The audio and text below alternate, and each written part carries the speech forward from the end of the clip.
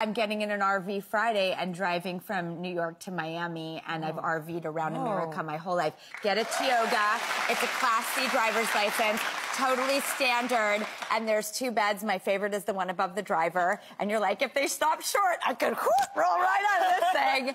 And are you doing this on TV, or is this just a you endeavor? Oh, no, me. I drive RVs around America my whole life. I love it. Because you don't like a place, you leave. You like a place, you stay. That's so, we're destined. Well, we are just getting to know each other here. There's room in that RV at all times wherever I go.